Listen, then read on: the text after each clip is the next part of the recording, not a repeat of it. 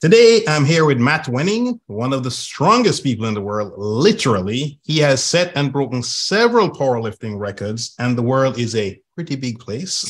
Pretty big place. He has a 611-pound bench press and has squatted 1,197 pounds. Yes, you did hear me right, 1,197 pounds. Wow. He has a master's degree in biomechanics and has had major contracts with the U.S. Armed Forces, such as U.S. Army Rangers, 82nd Airborne, and others. He currently has contracts with 4 fire departments in the Columbus, Ohio area. Welcome, Matt. It's a pleasure. How you doing? Doing great. So the 4 main topics I'd like to cover with you today that I know would really benefit my viewers are, number 1, workouts. Number 2, nutrition, diet, what you eat. 3, recovery. I know so many don't really appreciate how important recovery is for building muscle and losing fat. You had some very good videos on that. A couple things I'd never heard of before watching your videos, actually. And then the 4 would be whatever topic you feel that's important to help people transform their body so that they look great and feel even better. So does that sound good? Yeah, great. All right, awesome. So first question to you. How has your training and coaching methods evolved over the years? Any cool stories or any epiphanies? Yeah, a lot of things like, the more educated you get, the more experience you get, and the older you get, I find that training changes anywhere from probably 7 to 10% per year if you're actually applying your new education. Okay. So for me, I would say every 5 years, my training looks pretty different, whether it be exercises that I utilize, weaknesses that I find and have to bring out in the training, which is a huge importance for almost anyone. And then also introducing yourself or being around the right environment that has the right equipment, which I find is a massive limitation for most gym goers. If you go to their normal box gym or a Lifetime Fitness, they might have flashy stuff, but the stuff that actually works is non-existent. Okay. So it's one of those big things where you have to be very careful. It's a navigating area that a lot of people just don't have the base education to do the right things. And then they don't tend to find or try to find the right information until injury occurs. Usually injury is the thing that draws people into training smarter, when in reality, that should have been the start at the first place. Yes, this is true. Yeah, I find it's very difficult to find people like yourself. Like, even for me and most people, it's almost impossible. Every good trainer I've met or massage therapist, it's almost always word of mouth or just purely accidental. Like, I went to a really good gym. I was going to this gym, Redcon 1. I met this guy who was a PT learning, who put me in contact with this other guy, and the guy was amazing, Or my first coach. I think the hardest part is, especially what I find today, is that highly educated people are not often sought after. They're sought after these gimmicks. The average person gets calls for these 30-day and 60-day challenges and these 1-month workouts and these weird memberships that are doing these HIIT training courses and stuff that really, if you start looking at the skeleton of the actual design of the workouts, is just setting people up for failure and injury. We've also done that to ourselves in general society, because we have fallen for these tricks for so long that the average person that's actually trying to do a good job and teach the right things is oftentimes ignored, neglected, or they're not sought after. So at the end of the day, like you're saying, it's hard to find the right people because for some reason or another, the marketing and like YouTube channel, for example, doesn't grab people that are highly educated. It grabs people that have a shock factor. Yes. Yep. And unfortunately, I saw a video, this lady did something where she was literally saying, if you twirl your arms, you lose the arm fat, right? And she had a couple million views. Exactly. And guarantee you, there are a lot of people who are there twirling their arms and wondering, what's going on? I'm not losing my arm fat or my bra fat. Because, it's unfortunate. These people, they're very good at what they do, and they know people want to believe. So if I want to believe something and you come along and you look the part, and I said, man, that guy, he's strong. He looks muscly. He told me if I just twirl my arms, I'll be strong like him. Well, what do I have to lose? Let me twirl my arms. This literally is what happens, unfortunately. Yeah, I think the hardest part people don't want to realize is that if it was simple, everybody would be in shape. Yes. If it was easy, more people would be in the gym. Yes. And if it wasn't educational, a lot more people would be world class. But the problem is that most of the people in every sport are world class because they're genetic freaks, not because they're smart. Yeah. Right. We look up to people like, I mean, you could name a ton in the powerlifting industry, but, you know, Michael Jordan was Michael Jordan because of his work ethic. Yeah.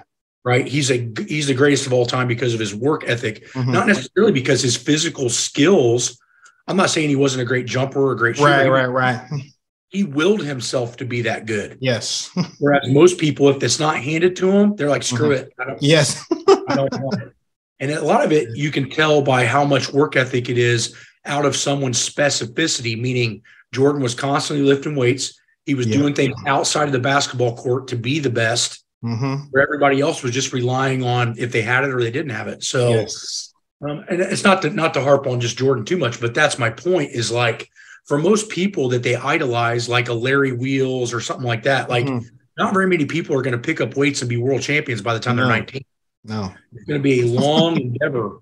Yeah. With that being said, you need to select methods and training styles that are going to reduce or eliminate as much as possible the mileage that is approached to on the skeletal system. Meaning, you know, if you have the bench press program that'll get you strong really fast, but grenades your shoulders and screws up your elbows, that's not going to be any good for most people, because to be a good bench presser, you're probably going to need to last fairly injury-free for 10 to 15 years. Okay. Right. So I remember the first time I benched 500, I'd already been training for 9.5 years. Okay. Wow. With no breaks. Yeah. Okay. Right. Yeah, that's a good thing. And what's that rule? General thumb, it takes like 10,000 hours to become an expert in anything. But in today's society, everybody wants to be an expert overnight. In my opinion, I think it's 100% true. 10 years, 10,000 hours. There you go. There you go. Yeah. Right. You touched on something interesting with people with incredible genetics, in that some of these people who are famous and blah, blah, blah, if you clone them, they couldn't coach themselves. Meaning if you took the younger version of them and say, hey, coach that person, that guy, that lady, they couldn't transform themselves into themselves because they don't really know. I had a talk with a really good friend that's also a world record holder just a couple of days ago. And he is very, very proficient in what he does, but his coaching capacities are not very high. And I said, if I were you, I would start focusing on the things that you can replicate, because you being able to do it just to yourself doesn't make you marketable. It's like you have to slowly work yourself away from being the circus sideshow freak to the person running the circus. And most athletes can't do that. Right. Yeah. You know, you touch on something. Now think about it. And you see this in basketball a lot, where former players were terrible coaches. Yeah. Because and they're dealing with elite athletes. So it's not like they're dealing with scrubs, right? They're not coaching the general population, and they still couldn't. I mean, yeah, in reality, if you think about it, the three best coaches that were players at one time, Phil Jackson. Yep. Right. Agreed. The guy that Stephen Kerr that coaches the Warriors. Steve Kerr, yes. Because of his work ethic, he wasn't the best in the league. He had he was not. To be good. Yeah. Then third, Larry Bird from my home state. Yes. He coached the Pacers to nearly a couple finals. Yes, I remember. And his work ethic was unbelievable, as well as genetics. Yes. So again, you start to look at all these players that become good coaches because they were the ones that had to work hard to be good. Yes. Yeah. I mean, I was a Bulls fan, so I know all about Steve Kerr. So but he was ready when Jordan finally passed that ball, that critical three. He made it. He was ready, you know. So he was ready. Yeah. But yeah, you hit on so many good things there a while ago, right? Wow. So the next thing is, you had this really great video about how to get bigger with some hypertrophy tips. One of them, actually, well, there's 3 tips really. You talk about focus on eccentrics, full range of motion, and the need to get stronger. The eccentric one was very cool, I thought, because I know most of you don't know about it. And then the last one, the get stronger, to be able to use heavier weights, so to speak, for reps. You know, could you talk about those 3, the eccentrics, the full range of motion, and the need to get stronger? So if you really study a lot of the highly advanced textbooks, they're going to tell you that hypertrophy is mostly created in the downward motion anyway.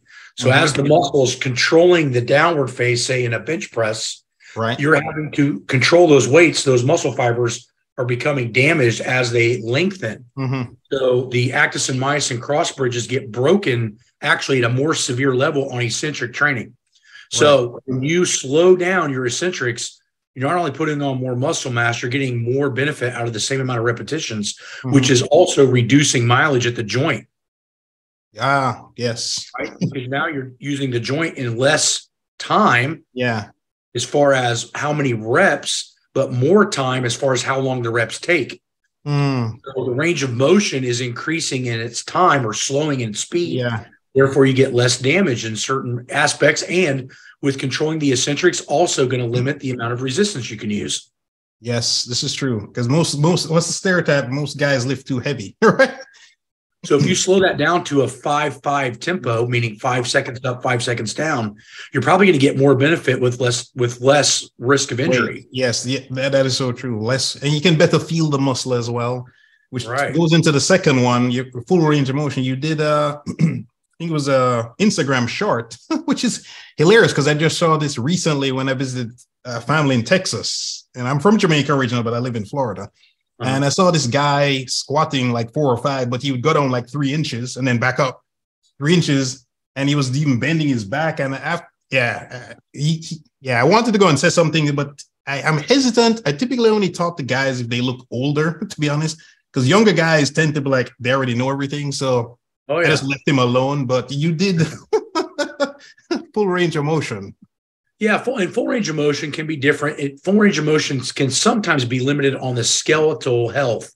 So some people, I'll give you an example. Back in the 60s and 70s, when the Bulgarians were at the height of their Olympic lifting prowess, they would actually do x-rays on the children in their hip sockets. And if their hip sockets weren't perfectly formed, they wouldn't even put them in the program.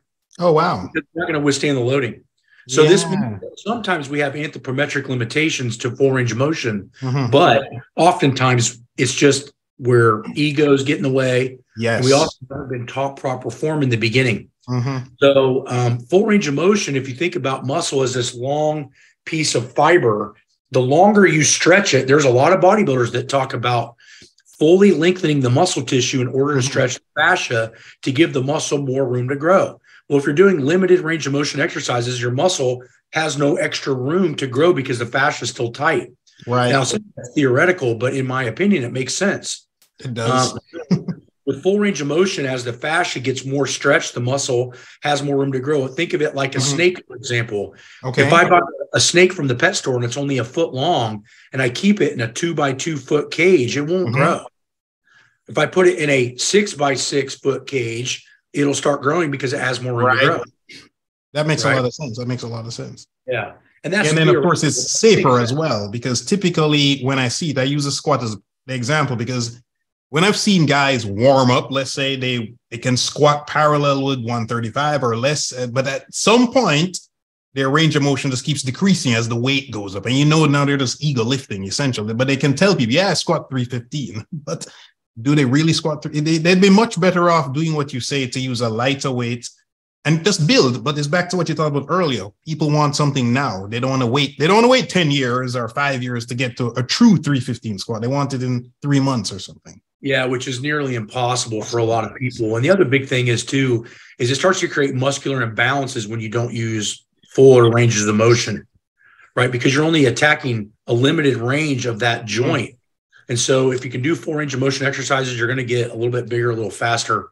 The last one that a lot of people still don't understand, especially in the bodybuilding realm, think about, in theory, 2 of the best bodybuilders that's ever lived in the last 30 years, Dorian Yates and Ronnie Coleman. Both were berserker strong. Yes. Where they would step on stage against other people that train like bodybuilders, they would decimate them because of their muscle density. Yes. And the reason is because they use massive compound movements. I mean, Ronnie Coleman squatted 800 for a double 6 weeks out from the Olympia. Yeah, I have his DVD. Yes. So the point is that although, people could argue, did it damage him more than helped him as far as in the long run? Who knows? But he goes down as one of the best bodybuilders to ever live. Same as Dorian Yates, and it's because they trained heavy and they were able to attack those muscles at an almost gargantuan level. Now, what that does to help the average person is, let's say I can only bench press 225. My ability to use 100-pound dumbbells for sets of 20 is not going to happen. Right. Because it's too close to my max. But if I'm a 500-pound bencher, now the 100-pound dumbbells are warm-ups. Yes. So who's going to get bigger? Yeah. Oh, yeah. You know, for the longest time, up to 2 years ago, I was resistant to the bench. I guess somebody with the shoulders at the angle. I was always just using dumbbells. And I got up to like 80 pounds, 90 pounds where I could do them properly, I would say, not nonsense reps. Then I started benching and I was doing them properly. And my best is 315 for 2, right? But when I went down, and I did it for a while, from 225 to 185, is literally what you said. I got more out of it because I could do more reps and I could control it better. And my chest felt like it was going to blow up when I get off the bench. And I was like, I'm really using more of the chest versus my back, my feet, all the other musculature taking over. Now imagine this. Imagine if you could do all those reps with 315. Yes. Then I'd really, yeah. But your bench would have to climb to 455, 500 to be able to do that. So the point is that strength limits the ability to do reps with a sub-maximal weight. Yes, I agree. That, it's funny because the second one, full range of motion, people lift too heavy typically. But with the third point, you need to get stronger. But it's almost like people, if they would take let's say the guy with the 315 squat, he rushed it. But if he took his time adding 5 pounds, 2.5 pounds, or even less per week or every 2 weeks or whatever, and year by year legitimately got there, then he would have the best of both worlds. He would be as strong as he wanted to be, and he would look better as well. So yeah, win all around. And let's the issue is timeline. Yes. People's timelines are too short. I remember when Ed Cohen, which was the greatest powerlifter ever lived, broke 75 world records, saw me squat my first 700 as a junior. Okay. And he said, hey, if you can hold together for another 5 to 8 years, you're going to squat 800. Well, I did it in a year and a half. Oh, wow. The point is that he was asking me that to test what my mentality was, because when he said that, I didn't have this surprised look in his face. Okay. In my mind, I was like, screw it. I like training anyway. I don't care how I make. Right. So he knew that my timeline was correct to be a champion. Yeah, it's funny. It's almost the same thing with weight loss, right? Because, or like say smoking. If you smoke today, the consequences could be decades from now, right? It's not like, oh, next week I get lung cancer. Similarly, you start working out, you don't immediately get strong like you next week or look muscular like you next week, right? So it's harder for people to keep going. So I've been fat twice before. I lost 65 pounds once, got fat a second time, got lucky, as mentioned earlier, run into a really good trainer, and she helped transform me. And I was like you. I was just taking my time. And I would watch people, but I couldn't say anything because I was fat and weak, but I'd watch them and something told me they were doing the wrong things, right? Either were just lifting too heavy, or they weren't trying hard enough in my mind, or they were rushing things. And a year, 2 years later, almost all those people, they literally looked the same, but I had transformed in those 2 years. And in some cases surpassed them, in year 3, 4, 5, and what have you. But I think it's everything you just said, the lack of patience, let's say. Yeah, longevity, patience, consistency are always going to be your best friend as far as real gains are concerned. Right. This is true. So what would you recommend to a regular person who wants to get big and strong? Let's say someone's new to the gym, or they've been lifting on and off for several years and they're effectively still a beginner, let's say. What would you recommend someone? The best thing to do is go learn from experts. You don't know how many times I get people to email me or direct message me, and they're like, man, I'd really like to come to one of your seminars, but I feel like I need to be stronger first. That's the number one biggest mistake. Yes. You want to go learn from stronger guys when you're a beginner, because they have already been where you're at and they know how to get there without getting hurt. So I find that you start to see that a lot of these people that hide themselves until they feel strong, what happens is they create all these imbalances and weaknesses, and now they're accumulating injuries, and now they want to get smart behind the 8 ball. Yes. Which is a bad idea. So go and learn. And remember, one of the biggest things that I tell people all the time is read as much as you train, right? I mean, if you go into my library, like, dude, you got these many books. Yeah, I've read them all, and I have them all highlighted, and I have them all stamped, because sometimes I need to go back and refresh myself. But I find that most people, if you start talking about the highest level books to read, they've never even seen them. Yes. Yeah. And so they're putting all of their time and experience in the gym, but how much are you really in love with something if you're not studying it? Yeah. Agreed. I agree. So for me personally, I once sat down and calculated some years back that I'd spent over 3,000 hours consuming material. No exaggeration, right?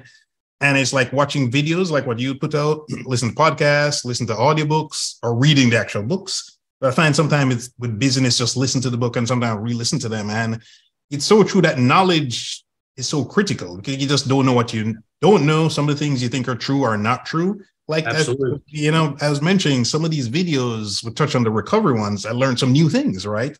And if you're not trying to constantly learn, like I joke with people, my best deadlift was 4 or 5 for 2 reps. And I jokingly say I did this on the adult supervision because the guys at that gym can deadlift 600-700 pounds, whatever. And they would watch me when it was much lighter to correct my form, etc. So I did it even though these guys are in their 20s and I'm 49. So, they're far younger than me, but they had way more experience than me to lift. You know what I mean? Yeah. So a lot of people, I don't know if it's the ego or shyness or what, but, when I see somebody like you, I would go ask them, I'd be like, hey, why are you doing this that way? Or what is that you're doing? And most of the time, practically every time, they'd be willing to explain to me because it's passionate for them, right? So they're going to love to talk about it, whatever it is. Guy, ladies, I'd see a lady in some kind of curl, hamstring. I'm like, why are you doing it this way? She would stop, explain to me. She would watch me, course correct me again. And I've gotten so much good help. And this is what's helped prevent, well, I've injured myself for sure, but it's definitely prevented me really hurting myself, I think. Absolutely. Yeah, I mean, the thing of it is, too, is education has to be applied with application. So you need to read it, you need to absorb it, then you need to use it. True. And that's another big issue that we have is we have 2 different sides, and it will probably always be this way. You have the guys that are the meatheads in the gym that don't read a whole lot, don't really understand what they're doing. And then you have the professors that have read everything but have applied nothing. Yes. So there's that middle person that every generation, back in the 70s and 80s, it was Fred Hatfield, Dr. Scott. He squatted 1,232. He figured out compensatory acceleration, what it meant to get faster, to get stronger. And he studied and did it. Yeah. And so every once in a while you run into a generation of person that's well-read and well applied. And now their information is beyond what that generation is. And it doesn't happen very often. Yeah, no, you're so true. Because, part of it is I'm just really curious. So, and I'm not shy. So when I see people doing like knee wraps, right? I saw these guys, young guys lifting heavyweights. And I'm like, well, why do you wear these things? And what are they? What do you think I should wear them? And they would make recommendations. Then it's like, wow, my knees feel better. It's helping my squat, etc. So I think you have to be intellectually curious, whether you research on your own or you see somebody, as you said, who knows what they're doing more. It's likely and you go talk to them. And maybe they tell you something that sounds crazy. They say, okay, maybe they don't know what they're talking about. You at least listen, you give it a try, right? It can't hurt. Absolutely. Most likely they're where you want to be. Yeah. Is going back to that, go and seek people that are where you want to be. Yes. Emulate what they do because they've learned something along the way that you could pick up faster. So like, when I trained at Westside Barbell under Louis Simmons, he taught me just as much of what to do as what not to do. But if I was there, I would have learned neither. Yeah. You know what I mean? No. This is true. It's just, you're right. Because I remember I was going to this LA Fitness in Delray Beach. And I remember wondering when I'd go in there, it's like, are they screening people? Because all the guys look great. All the ladies look great. It's the first gym I've ever seen like that, where there were more fit, good looking, athletic people, strong people than the opposite. And I was in the other category, chubby, fat, what have you. But I could see where I was trying to get to, so that helped motivation wise, talking to people. And it's one thing to think, oh, I want to do this. But when you see it being done, you can say, man, I could get there one day, So it really does help. I agree 100%. Well, and that's a huge thing about putting yourself in a position where you see things that are possible. I think one of the big things that made me super strong very quickly was the fact that the first person that taught me to bench was a 500-pound bencher at 181 body weight. So when I first see him as a kid in sixth grade, I'm watching him bench press 5 plates, and he's 81 pounds, and he wants to teach me. Yeah, and I'm over years because I can't even bench a plate. Yeah, but my point was, he was like, "No, you don't worry about how much is on the bar. Focus on your technique, and the weight will come." And he was right. 5-6 years later, I smoked 500. Yeah, wow. Now, that's a great story. Now, that is a great story because, back to the ego thing. Like you said, you couldn't bench a plate. So a lot of guys will go in there and it's as if they think, at least is what I think, they think everybody's staring at them, but actually nobody's staring at you. They don't care if you got to put 10 pounds on each side. Because I remember when I was there, 10 pounds thinking, is everybody watching me? And then I was like, no, nobody's watching me. So that's all I could do was the 10 pounds on each side. So it is what it is. I could do the plate, but I couldn't do it right. And I was going to end up hurting myself. And this guy's showing me all these little things I never even thought of.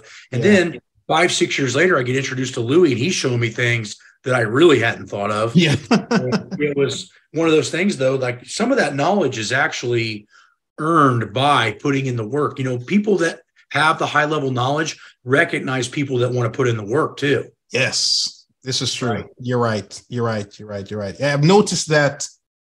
Like I used to play chess. I remember you probably do something similar at Plants where the people that really are passionate, they probably get extra time. Like say a session's an hour, they get that extra 15 minutes, 10, 30 minutes or whatever, because the coach, the trainer, the teacher, the professor, they can tell that this student is passionate and they'll pour more into it. It's just human nature, I think. Pour more into that person. Absolutely. For sure. What are your thoughts on bands? Like you did a good video on bands. The reason I ask is I know they're very popular, but what are your thoughts on bands in the gym? Do you need to be pretty strong to need bands beyond just the plates, and then bands for the person who's working at home who has no equipment, let's say, just a home setup? There's all kinds of different applications for the band tension. When used correctly in a powerlifting sense, you do need to have a baseline of really good technical proficiency because band training is not only extra weight, it's extra acceleration. So when you tie a band to a bar, it's throwing it down faster than 9.81 meters per second. Think about this perspective. If I take a band up into the space shuttle and stretch it, it's still functioning. But a chain or a barbell weighs nothing. Bars and plates and kettlebells need gravity to function, and bands create an elastic environment, which the muscle tissue has to adapt to at a completely different level. So I find that band training usually doesn't work well combined with weight training until the intermediate and advanced level. Because your timing already sucks anyway when you're a beginner. So adding something that throws in a whole nother ball to the game is very difficult. But when utilized for accessory work like tricep push downs, face pulls, things of that nature, you can use those at any stage. And it's a very big help for people that might be at a home gym that may not have access to all the fancy isolated pieces. They can do a lot of that stuff with band tension. Okay, got you. That's a great answer, particularly the part about the bar, because I'm glad I definitely didn't try that. Again, I only do these things under adult supervision.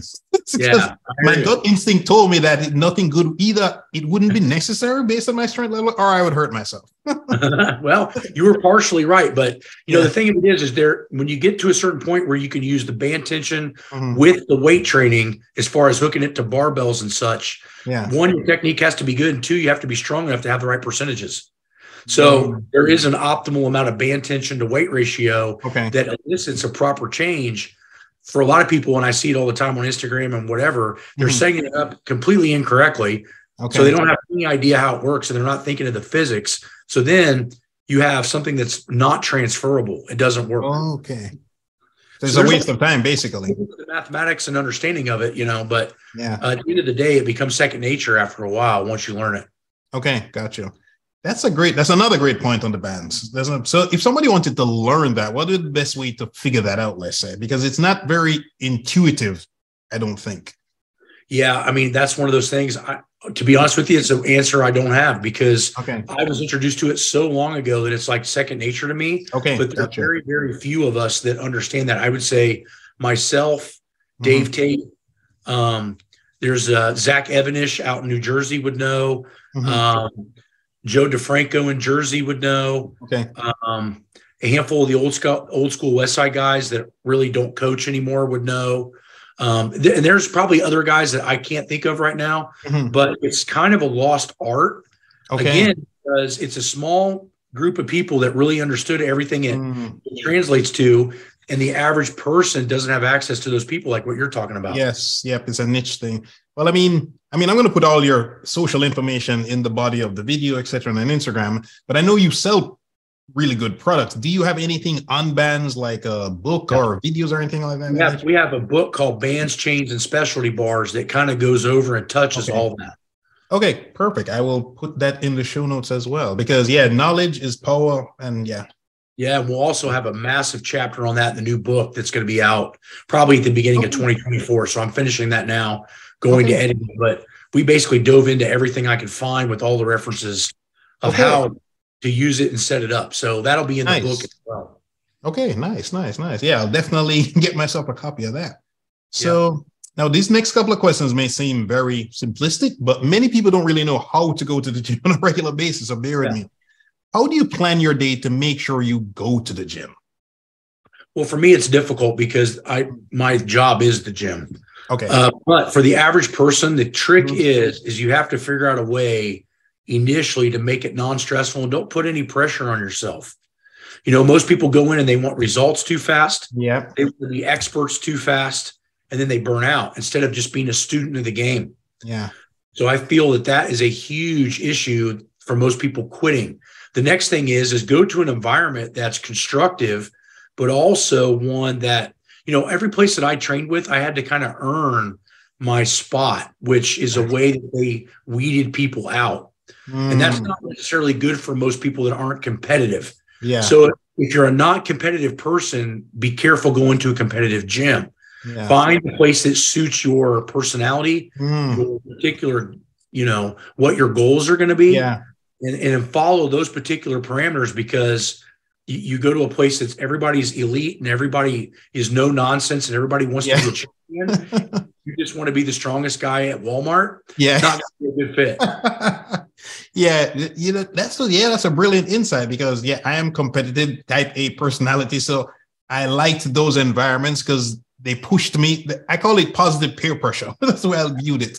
So I liked that kind. But you're right. Some people are the total opposite, and that's going to demotivate, man. And you touched on something in the first really good point you made regarding motivation isn't enough, because when I did research on how to create habits, they said, while you need it, that's actually one of the least important parts, because it's like the New Year's resolution. It starts and then gradually fizzles out. But you want to have some kind of a prompt or a cue to remind you to do the thing over and over, and then make the good habits easier. As you've said, less stressful environment.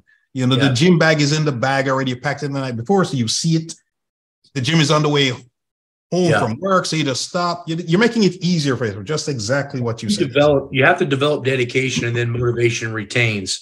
If your only drive is motivation, you're probably not going to be around very long, because motivation goes in and goes out. There's thousands of times in the last 15, 20 years that I didn't want to go to the gym. Yeah. And then in my mind, I'm like, I've done it once. Okay. So I turned my car around and went home one time, probably about 7 years ago. Okay. Right about when 5 years ago, about when I retired from competitive lifting, which if you watch my Instagram, I'm still in competition shape. I just don't compete. But I turned around and I literally couldn't sleep that night. Oh, wow. Because my brain was so wired to go, this is where you belong. Yeah. You don't want to be like everybody else. And you just did what everybody else does. Yeah. And that literally would not turn off in my head, which is probably why I'm a champion, but it's probably also some sort of a mental disorder. No. I heard a gentleman say this on a podcast, I don't remember what, but he said he spoke to this world-class trainer, trained many champions, and he says, like, what sets them apart? And the guy said the typical thing, their genetics, blah, blah, blah. But the one thing the guy said that's really stuck with him, and it shocked me too, he said, people like yourself, it's the days they don't miss. They just don't miss those days. Like, you literally just told me the past 5 years, there's this one time and it traumatized you essentially. And you can remember this, where most people can't remember how many times they didn't go last month, 6 months ago, or what have you, right? And that was one of the things that surprised me too when I heard it, but it makes so much sense, right? Because all those days that are not missed, that accumulate over the years, gets to that 10,000 hours, gets to you setting world records, et cetera, et cetera, et cetera. Yeah. And then what you have to find is that as you get older and as you get a little bit more limited in your recovery, sometimes taking those days off helps. Yes. But the problem is you're not wired to do that. So you find that it's a catch-22.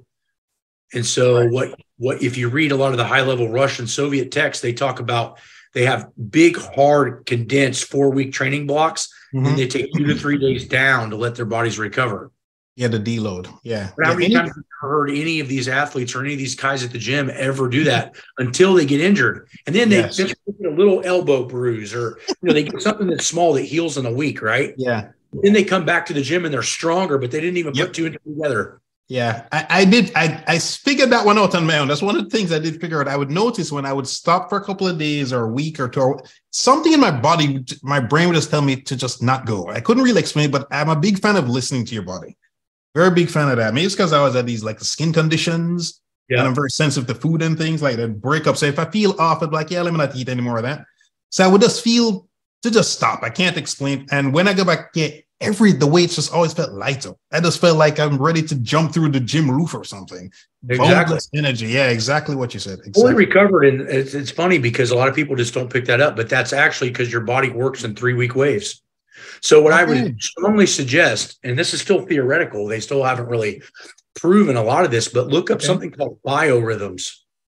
Okay. I'll look at how your body responds to strength training, to education, a lot of things, but biorhythms is a thing to look at that the Russians were studying dramatically, and a lot of which was created around periodization. So how you train optimally had some stuff to do with biorhythms.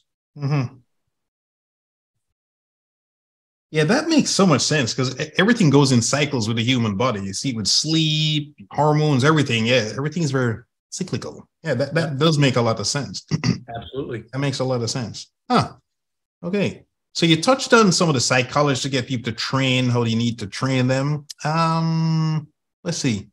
So everyone, right, beginner or professional athlete has done some crazy things in the gym. Okay, this is the last question in the workout section. And they were lucky, hopefully to not really hurt themselves too badly or hurt themselves at all. Do you have any such crazy stories, either for yourself or anybody else that you know? Give me an example of a story you're kind of looking for, and I probably got something. Well, let's see. I remember a friend of mine squat. What did he squat? 5, 6. I don't remember. 500 or 600. 1 or 2. Very, very strong dude. And he did some craziness with trying to, not that weighed much lighter when he was younger, trying to tie the bar to himself or some craziness. But luckily he fell forward on the pins and nothing terrible happened to him. He didn't snap anything. He said it was very stupid. Yeah. Well, I'm trying to think. A lot of the guys I trained with were so elite. We didn't try anything too crazy, but I will tell you a heavy injury story. So my ex-training partner, Vlad, which was the first man to squat 1250 at super heavyweight. Oh, wow. So he had the all-time human world record, regardless of weight class. 5 to 6 weeks after he did that, he was training for another contest using weights that he shouldn't have been playing with because he didn't recover fast enough. And he tore both patella tendons completely off. With a massive amount of weight, like somewhere around 1,300 pound range. Wow. And it took him quite a few years to come back. And when he did, he took the all-time raw squat record after they fixed his knees. Talk about mental animal. But, we did a lot of crazy things at Westside Barbell, tons of stories on crazy lifts and things like that. But I've actually sheltered myself away from a lot of the insanity. So is the stuff you see on Instagram. Yes. Oh my goodness. The stuff that I see too. But I mean, the thing of it is you have to be very careful, especially this day and age, to train. Not necessarily for YouTube and Instagram likes or TikTok views, but more for a long-term progression and injury reduction. And I think that's becoming a huge problem. Oh yeah, because like I said, I'm 49. When my dad's 75, and he's always lived a life. He's like you, basically. So I remember when I was in my teenage years, I could sit on his back and he could crank out 50 push-ups. It's not like I was light either, right? I was not light teenager. So he's always lived a life, but even at his age, going on like 77 now, everything works. Everything works. He can just split down. He can do anything. He doesn't move he moves like he's in his late 40s. No exaggeration. Yeah, movement keeps you healthy and keeps you young. Yeah. Problem is, most people, as they get older and a little stiffer, it doesn't mean that you don't have to modify what you're doing, you absolutely will. But you need to maintain functionality and movement and some level of strength. You know, there's a lot of papers out now in the medical field that are talking about hand strength being one of the predominant factors to mortality. So when you're weak, your whole body's weak. Yeah. Which that makes a lot of sense. Yeah, which is also why I'm very against using straps to lift weights. Yeah. You know, straps tend to block the hand from getting stronger, developing other parts of the body. And you see a lot of injuries happen because the grip's usually a good indicator to the brain of when to stop. When you can't hold it, you're probably shouldn't be doing it. Well, so true story. When I was transforming the second time, I started doing a lot of dumbbell work. And because my grip wasn't that strong, I was using wraps, right? And just using a ton of dumbbell, and I messed up my forearms. Just to your point. You know, I had to get therapy. Thankfully, I didn't hurt anything other than messing up the forearms. But yeah, it makes a difference when you get the grip strength up. Because like you said, you're, you know, say a lat pull down and you're using weights that you can't possibly use way beyond you, but the wraps allow you to pull them down. But perhaps there's something in your lower back that can't handle that weight yet. You know, the muscular, your hip, your glutes are too weak or whatever, you know. So you're now pulling weight that while you can pull it, you shouldn't be pulling it, so to speak. There's two ways. It's a good point. Very good point. To each other. Actually, there's three, but two to make it simple. You have an efferent pathway, which is your brain telling your muscle to do something. Then you have an efferent pathway, which is your muscle telling your brain where it's at in conjunction with the movement and what it can withstand. The hand has the most nerves in your body as far as those afferent motor patterns. And so when it starts to sense that it cannot do it, it shuts the rest of the body down and protects it. If that's guarded with straps and you can't feel it, your incidence of hurting is higher because you've lost proprioception. Yeah. Oh, wow. I did not know that.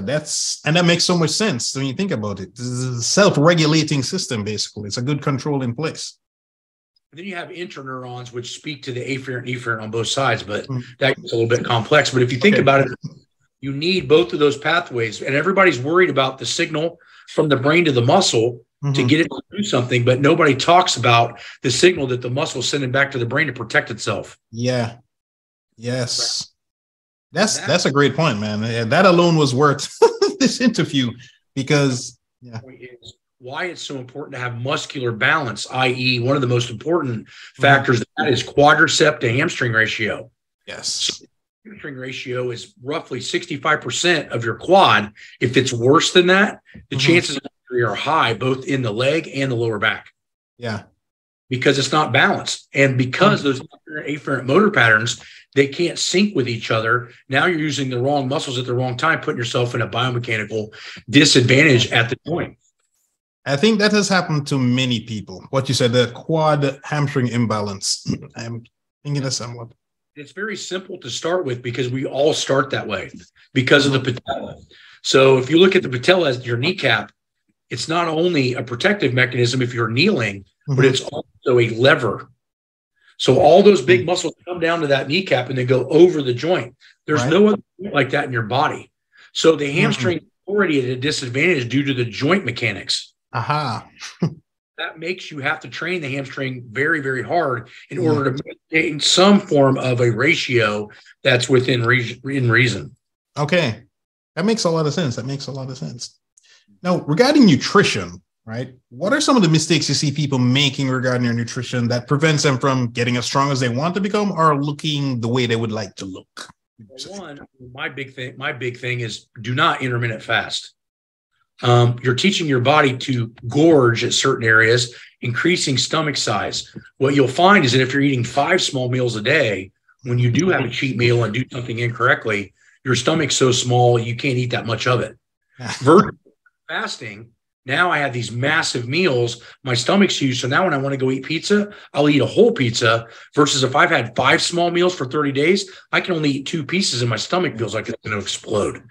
So long-term, I find that intermittent fasting actually does not help long-term. I've done this with quite a few names, if not close to 100 different fire departments, and most fire department employees, and for most that adopt a fasting protocol gain all the back plus some, and the others that follow what I tell them to do all either lose weight or they maintain healthy weight. Okay. So for me, I'm a huge anti-faster. So that's number one. Number two, always go and get consistent blood work, because what you think is healthy nutrition and what I think is healthy nutrition can be completely found out 100% through our blood work. So I might be able to eat a boatload of red meat and not affect my cholesterol at all. But you might eat a boatload of red meat and it starts affecting your triglycerides, cholesterol, all kinds of things. Same thing with sugar. Some people get a boatload of junk food. They have no problems with their diet, with their sugars or metabolic issues. And some people eat like shit for 5 years and they're pre-diabetic. Yes. Yep. So knowing your blood work and knowing what you're susceptible to genetically plays a huge factor in your diet. Gotcha. Yeah, you know, I've had a couple of clients where they're surprised when I say, you know what, when's the last time you went to the doctor? It's been too long. It's like, either go to the doctor or just go get yourself a blood glucose check in the morning. They're shocked when they see 110, 120. And I'm not shocked. I'm like, yeah, you're pre-diabetic. And they're like, wow. I'm like, yeah, you know, that's a thing. But the labs don't lie. They're just black and white. The labs don't have, yeah. The other thing on nutrition-wise, I think most people are very deficient in omega-3 triglycerides, which should be fish oil. Fish oil is huge for skin, eye, brain, and muscle health and soreness. Yes. And the other thing is 75% of the entire world population is deficient in magnesium. Yes. It's a metabolic precursor to diabetes. It also keeps the brain and the muscles from relaxing. It has 299 other functions. The body helps it to do all kinds of different regulatory functions. And you find that 75% of those people are deficient in that. That's a big problem. Now, to get it nutritional wise, baby spinach, which absorbability is not great, but like there's a lot of different foods that have it. But if you start looking at the foods that are fairly high in magnesium, a lot of them are not well eaten constantly. Yeah. Certain nuts also have high magnesium. But when's the last time you walk into a grocery store or a gas station and you see a person pick up a snack and it's a bag of nuts? Yeah. Gummy bears. It's candy bars. It's all these things that have zero magnesium in them. Yes, this is true. This is true. This is true. Could you slightly get closer to your mic, please? I think sometime when you first start talking, slightly off. Better? Yes, that is perfect. Yes. Okay, that's perfect. Yep. Sure. So with the magnesium, yes, I noticed that with myself. When I started supplementing with magnesium, I immediately noticed the difference. Like after leg days, it literally cut recovery off by a day. It reduced recovery by a day. It was like amazing. Most people, if they take magnesium within the first 3 to 5 days, are going to notice a big difference. Now, the trick with magnesium is you have to get it from a reputable source, because most of the stuff that's made in the USA is not regulated by any other. It's definitely not regulated by the FDA. Yes. But it's also not even regulated by really any other major company. So we, at the high level athletes usually utilize companies from Canada, because Canadian supplementation companies are regulated by their FDA very stringently. They're treated like drugs. Oh, wow. So I did not know get a lot of my stuff from a company called ATP Labs based out of Canada. And you would be shocked at how many Olympic athletes take stuff from ATP. Okay. I'm definitely going to get some magnesium from there, because, I know I personally use Thorne. I know they're NSF. Too. Yeah, Thorne's a good brand. I like them because I think some Olympic athletes use them as well. And they have some kind of quality control around, Thorne's really good. ATP is my favorite. And then there's another company called Designs for Health that is also a very solid company. Designs for Health. Yep. I don't think Thorne really does a magnesium, though. Like a pure magnesium, I don't think. So the ATP labs, I'll have to look into them for magnesium. ATP has a couple different kinds. My favorite is called Cinermag, which is magnesium glycinate. But they also make a Mind Mag, which is to help with your brain function, which is made of magnesium threonate. And threonate is the only magnesium that they know of that actually crosses the blood-brain barrier. Okay. I am definitely going to do this. Yeah, order these tonight because I use Natural Cam magnesium. That's the one that I currently use.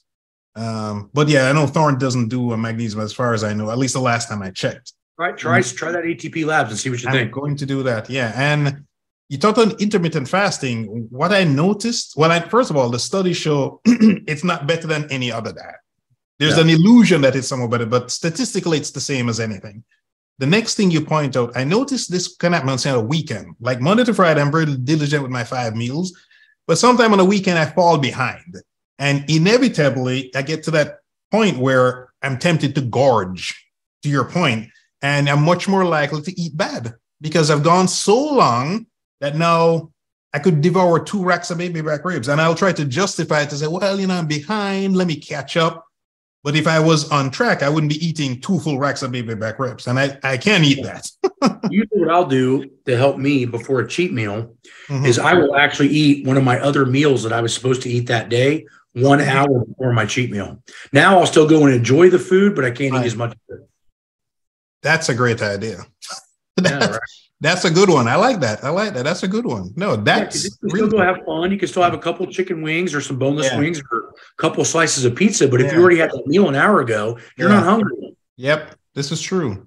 As a matter of fact, because I've done this before where, not on purpose, purely accidental, I ate dinner and then I went to the movies and I was like, man, I really want those box of Raisinets. But I was like, I'm kind of full. So I'll pass on the Raisinets or something. Yeah, if you went there empty stomach, you'd be like, oh, shit. Yes. I want those really bad, right? And sometimes I do 2 boxes and then I like, damn it, I should have just done 1. Yeah, exactly. I can't resist. Now, recovery. You had this really good video on recovery, right? And I want to touch on 2 of the low-hanging fruits you talked about. One was the benefit of naps. I nap, I believe in them, and proper hydration and salt, because everything you talked about with the salt, I personally experienced myself. So tell us about the benefits of naps. Well, for most people, they have a hard time getting that solid, I consider 8.5 hours of sleep. Yeah.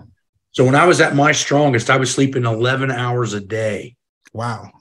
That's what it took to squat the 1197. Yes.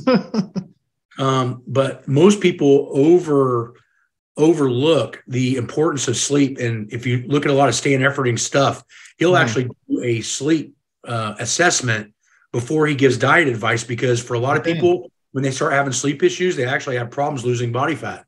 Oh, yes. Big time. Yeah. So I think that's one of the biggest advantages that I had as an athlete was I was a good sleeper. So the naps help to kind of get that system down. Plus, if you're trying to gain muscle mass, a nap in the middle of the day will slow your metabolic rate down to allow you to put on some more muscle. Okay. Right? Because if you're constantly moving all day, the body's going to be in a high caloric expenditure. If you slow that down, it will help you to gain weight. So for people that are hard gainers, take a nap, go eat, take a 10-minute walk, and then take a 30-minute nap, and bam, there you go. That's a great, I hadn't thought about that. And you do other benefits of naps, like, for example, with lowering the risk of heart attacks, things of that nature. And I always feel great when I've taken a nap, especially if I'm going to go to the gym, like the nap earlier, I can feel the difference that day in the gym for sure. When your body feels powerful, it's because it's recovered. When you feel sluggish, it's because some of that probably nutrition, sleep, or your training is off. If you develop those areas and you keep a good log on that, you can usually track down the culprit of the issue. Yes. Some years ago, I got this ring, I don't know if you can see it, this Oura ring, and ridiculously accurate. A lot of legitimate people use it, some professionals, some hospitals use it. And whenever it tells me I had a bad night, I can feel it in the gym. And if I forget to look and then I'm weaker and then I check it, it says, yes, perhaps you should have taken it easy today. And the power of sleep is, there's a saying I like, if you cheat on sleep, her twin sister death will avenge her. Yeah. I mean, I think that's a great saying, but that's the one big thing you notice that nobody wants to talk about. And most importantly, go look at the views on my YouTube video talking about sleep. Nobody wants to hear it. Nope. I did notice. You start talking about this bicep routine or a bench routine, everybody wants to hear it. Yeah. I did notice that. But sleep is incredible. But it's funny because like you're trying to lose weight. Some of these hormones go to whack. The hormone that controls your hunger, the ghrelin goes out of whack. Now you want to devour and things like. And I remember the first time I read it, where you're more likely to crave sugary things, and it dawned on me because this is before I got to worrying, and my sleep was bad. I used to be puzzled. Why is it I'd walk into the supermarket? Sometimes, like I was drawn to the fruit, like there was like a drug or something. And I started to put 2 and 2 together. If I had a bad night's sleep and I went into the grocery store, I would inevitably want something sweet, super sweet. If I had a good night's sleep, the grapes didn't look that appealing to me, you know? Yep.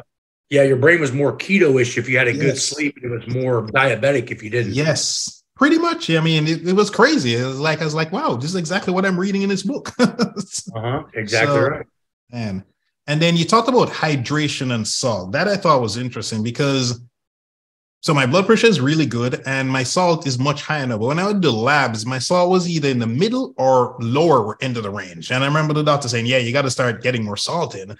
And I would also notice that at night, my chest would droop, right? And I remember one time, I think I was asking the coach and he was like, hey, it's not like you got a low salt. And that day I bought a rack of baby back ribs and I'm not exaggerating. It's like the minute I finished eating, it's like my chest just went up. It just literally just grew. It was crazy. Muscle 70+% water. Yeah.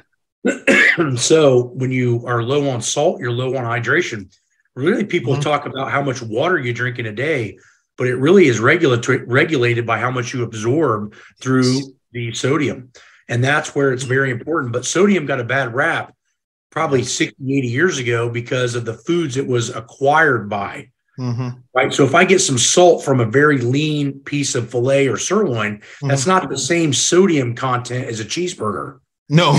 Bread and the ketchup and all the things that are basically worthless. Yes. So the point being is that the food itself got bastardized, and a lot of that was done with questionnaires. But you start studying. There's a book called The Salt Fix. Okay. It's a very interesting read. I think it's called The Salt Fix. Yeah, but it's very interesting. I'd have to look it up and find out what it is. Okay. I think it's called The Salt Fix, but it basically demyths all of that. Yeah. Because I know some of the research I've done, they were pointing out that, historically we consumed quite a lot of salt and also more potassium as well. You know, so that's the other thing we did. We took more salt from the cheeseburger and then potassium levels went through the floor. The double whammy. That's what we noticed that new Gatorade that's out, that the advanced Gatorade's got more potassium in it. Ah, okay. So they've actually found that out. Yeah. I got to check that out because previously I always went with coconut water as my electrolyte because it had way more potassium because the other drinks just practically had no potassium in them for all practical purposes. Yeah, absolutely. So I used to use coconut water quite a bit. Yeah, that's actually not a bad idea either.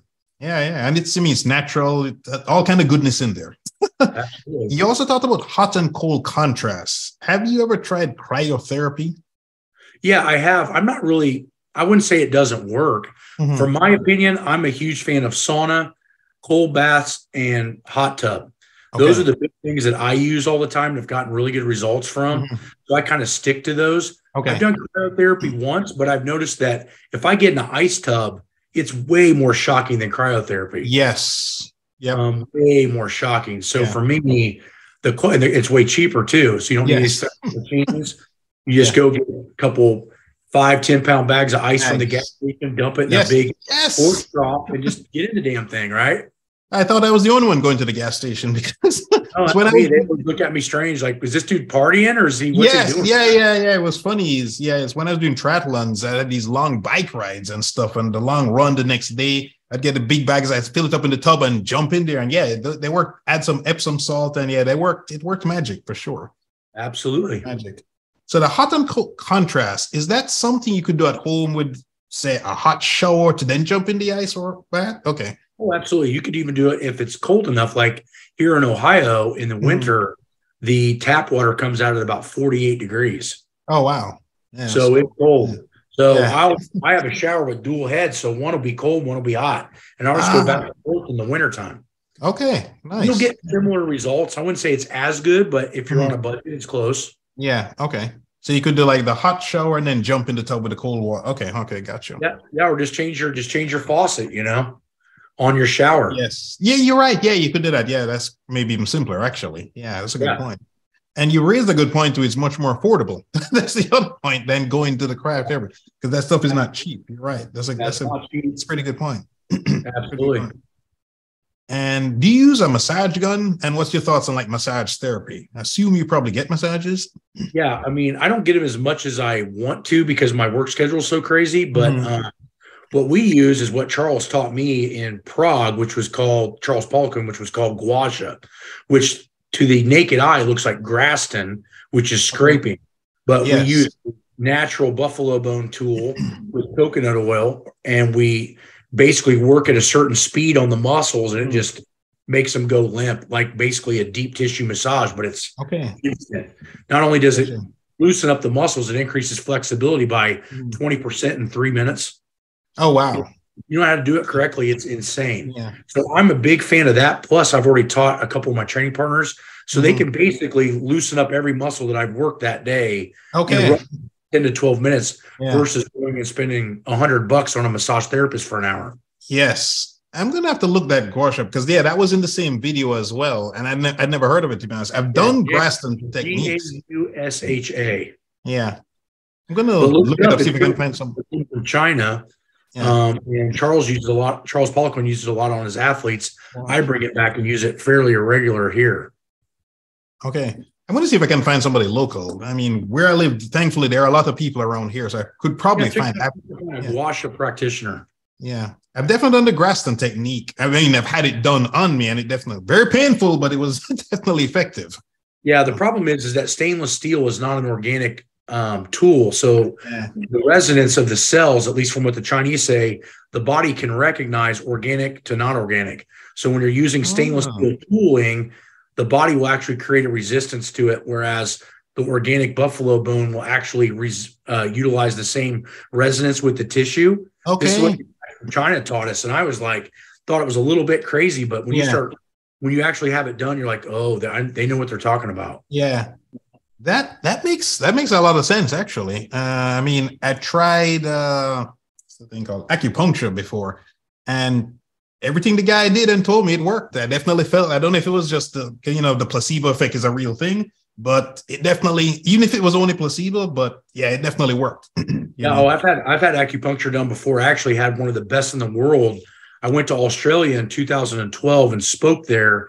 And one of their top acupuncturists from Sydney asked if he would be willing to work on me. And I said, yeah, absolutely.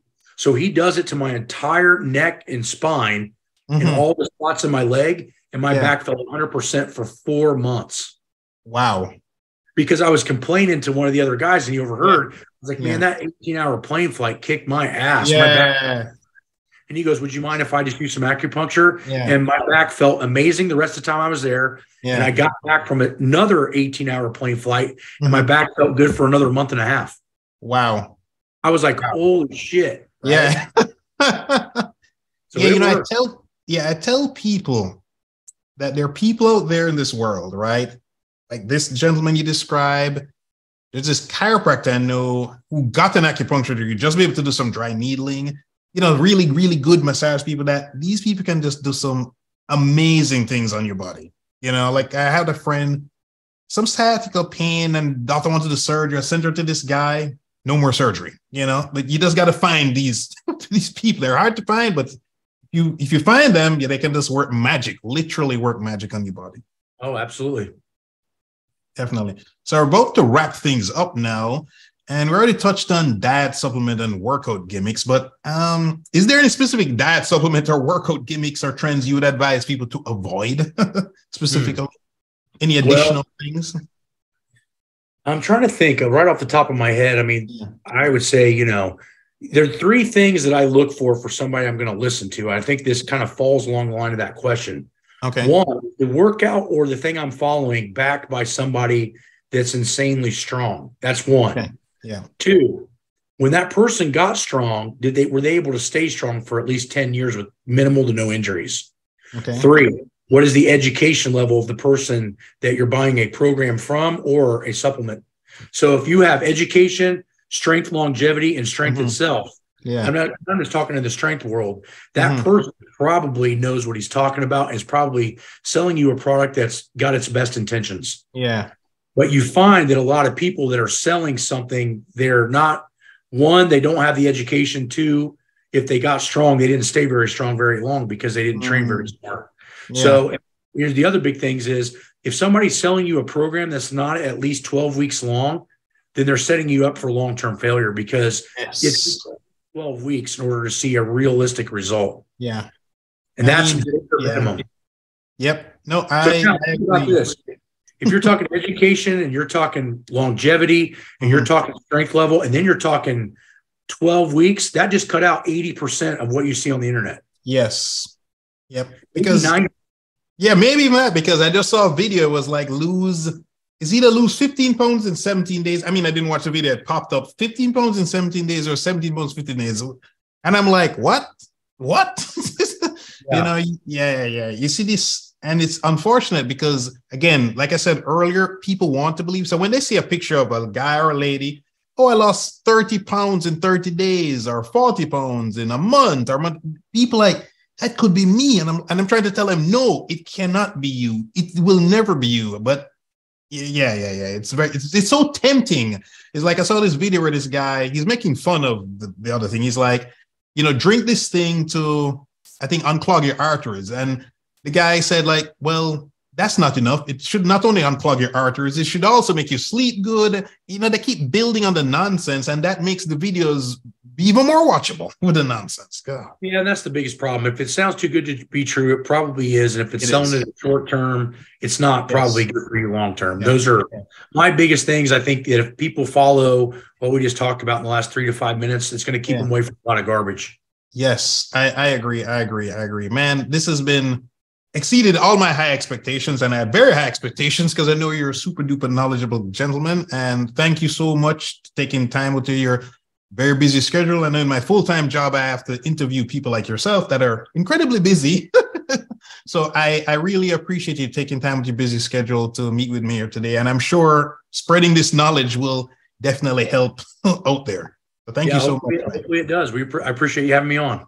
No, thanks. Anytime. It's been a pleasure. So, man, okay, so I'll cut here and my editor will edit things. But no, man, thank you so much. I'm going to rewatch this because I took some notes, but yeah, I know how it goes. It's hard. You got to rewatch it and kind of absorb it. Yes, because you said so much good stuff in here, man. But tonight I'm definitely going to go and get the ATP lab stuff because the magnesium, I really notice a difference with magnesium for myself. No doubt about it. Big time. So, man, again, thank you so much. I really appreciate it. Have a wonderful evening and stay safe. All right. Talk to you soon. All right, take care, brother. Thank you. Later, brother. Bye.